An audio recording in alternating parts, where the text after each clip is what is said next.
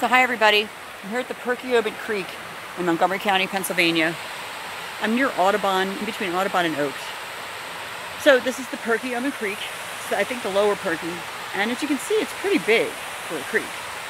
And what's happening here is, this is a dam. So this is a man-made constructed dam.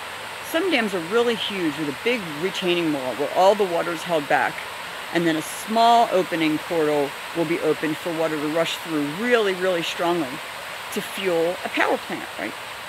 This is more of a gentle dam where water is stopped and then flows over.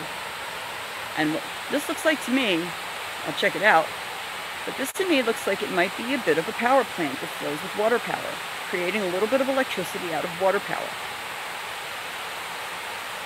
So the way we synthesize electricity ourselves is to spin a turbine to basically create force, right? To create power. That's force against mass, I think, right? And so what we want to do is create a force that pushes against something. Now this force probably spins a turbine somewhere that has fan blades. And that those fan blades have a resistance against them, right? And so when the water pushes the turbine and it pushes against the resistance, that generates wattage, generates voltage. And it goes into this power plant. And you see all these lines? I don't know if you see all the lines. But then that can generate electricity that can go into the grid, or it can go directly to a building or a site to power it. So there's all sorts of ways to generate power. A lot of power plants around here use water energy. Some power plants use, one power plant, it uses nuclear energy, nuclear reactions. Then we have natural gas power plants and coal power plants. That's how, when you plug your blender in to make your margarita, that's how the electricity comes to you.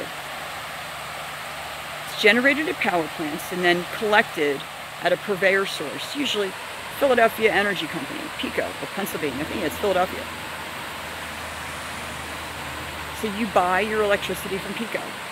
PECO also collects the natural gas that comes through a pipeline and sells it directly to your house for your stove, your oven, your dryer, and your gas-fired furnace. But this is water power. This is basically a renewable energy source as long as we can maintain the dam, keep the ecosystem from being degraded, because a lot of times when we stop up water like this and then have it flow, that degrades the ecosystem. Make sure that we are cognizant of the wildlife, the freshwater organisms and the terrestrial organisms that live around here, and pick up our trash.